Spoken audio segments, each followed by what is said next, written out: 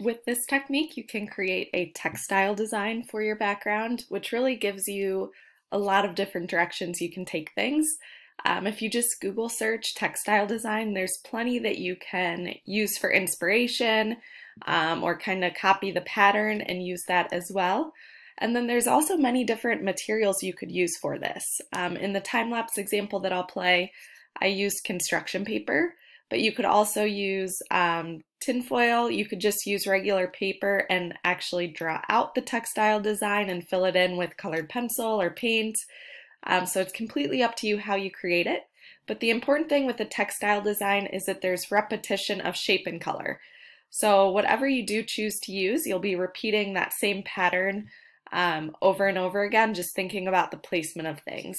So if I click on some of these, you can see how the design is the same. It's just kind of in different places. So any of these sort of designs would work well.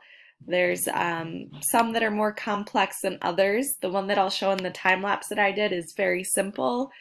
But here's another great one where there's just line design added into the different textiles and shapes. So in the example, I just used triangles. You could do circles, flowers.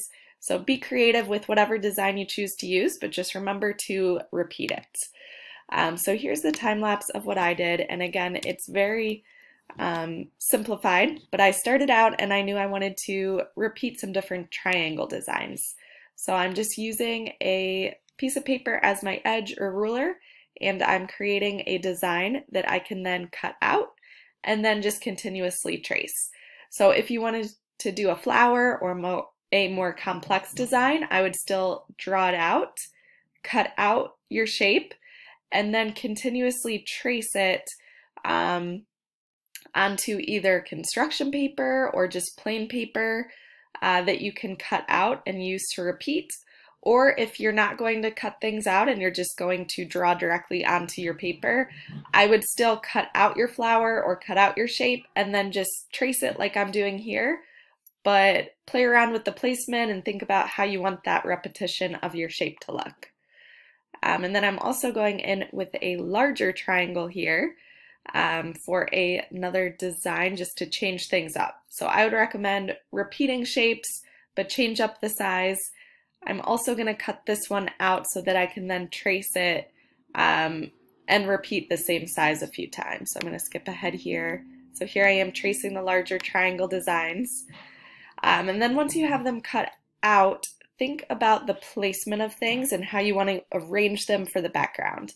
So I'm going to repeat the big triangle and then the small triangle and just do every other, kind of make them fit in that space nicely. Once you have your shapes down, be creative with it. So if you have time, maybe on top of the triangles, you could do more detail, or you could go in with some different lines or design. And then I have my portrait cut out, and I'm going to be gluing it down on top of my textile design.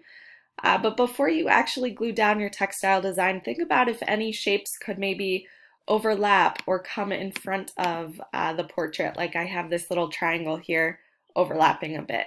So be creative, come up with a design you can repeat, and then think about what you can do to take it further and add to it.